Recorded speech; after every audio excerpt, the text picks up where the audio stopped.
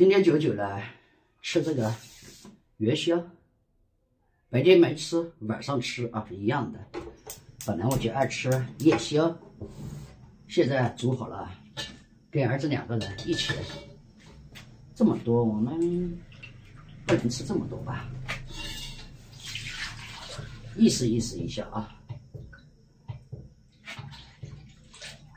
如果你没吃这个，就好像元宵节没有过，吃完了就觉得，哎，元宵节过了。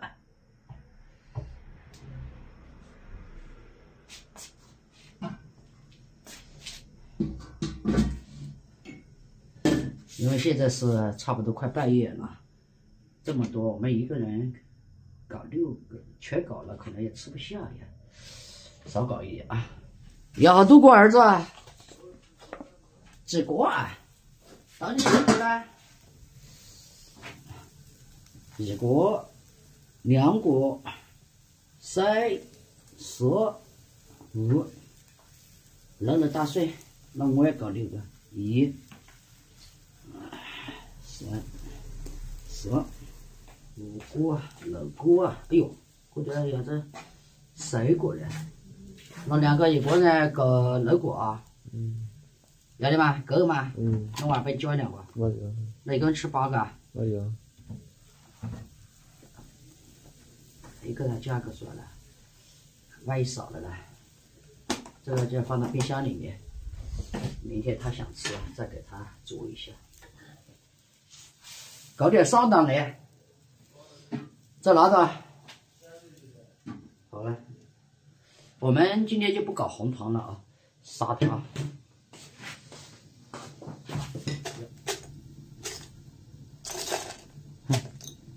我也不太那么喜欢爱吃甜的，今天也破格一次吧。你说这个汤圆不吃甜的，吃咸的，那是什么味道？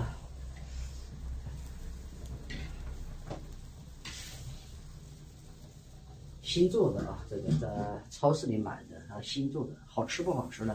反正不知道，等会煮好了尝一下就知道了。好了，哎呦，我的汤圆浮上来了，给儿子的先搞啊。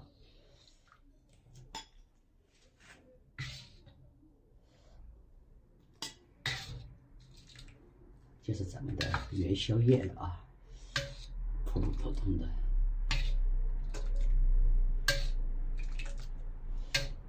儿子，可以吃了。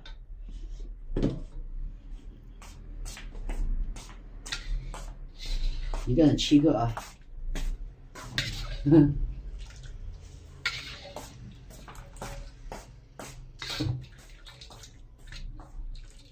这就吃夜宵了啊。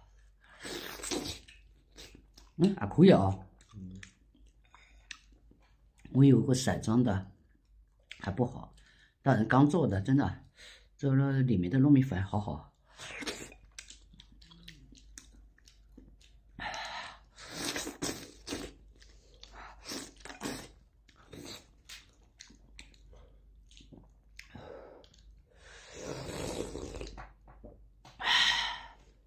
有这几个足够了。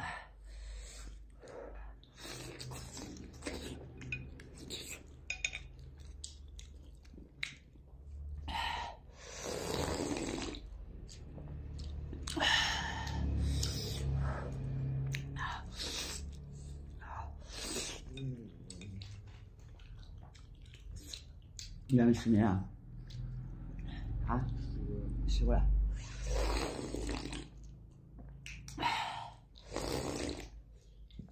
糯米好啊，元宵就好吃了啊。